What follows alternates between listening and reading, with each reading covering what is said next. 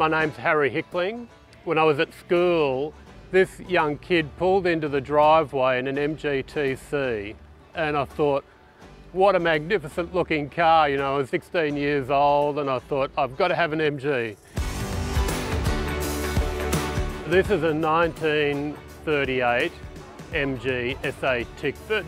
I did a full write-up on the SA. At that time it was a 2 litre, discussing its very gracious lines and its Art Deco appearance and all of the beautiful refinery.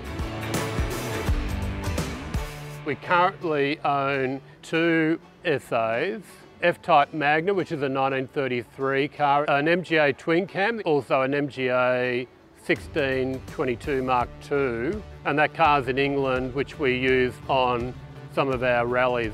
Last year we went on a rally through Jordan, across Saudi and Oman in that car, about 12 to 13,000 kilometres in the MGA. But the equivalent car we own, we've done over 50,000 rally kilometres around the world in the other one of these cars. Very reliable, very well built car.